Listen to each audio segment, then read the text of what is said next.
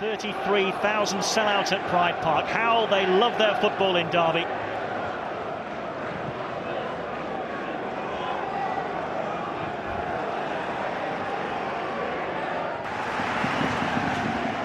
Nigel Clough was chasing the signature of Lee Croft ever since last season came to an end. Let's see what he can conjure with this first corner. Nothing initially, but hooked backwards by Buxton, and Green provides Teale.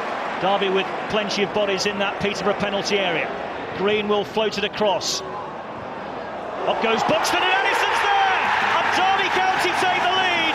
Miles Addison, the goal scorer, inside the opening 5 minutes of the game.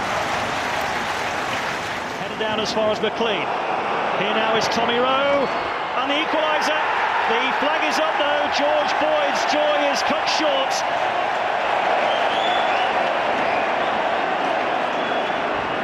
For a split second there, Peterborough thought they'd level. Nice approach by Tommy Rowe, and you can see as the ball's just whipped in there, George Boyd fractionally ahead of Buxton. Bywater's come a long way, and he's not got there, and it's a penalty. Bywater tumbling into Sean Batt. No need to go that far short. Boyd scores. Peterborough level. Their second half pressure merits the equaliser. Derby's 10th corner. Commons with it.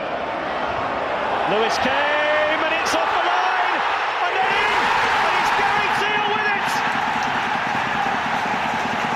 No wonder he's screaming in celebration. Only his third goal in 4 years, a most unlikely goal scorer. Good ball in by Commons. Lewis unable to punch it away, off the bar, off Davis, and Teale pokes it home from little more than 3 yards. And no sooner at Peterborough level than they're back behind again.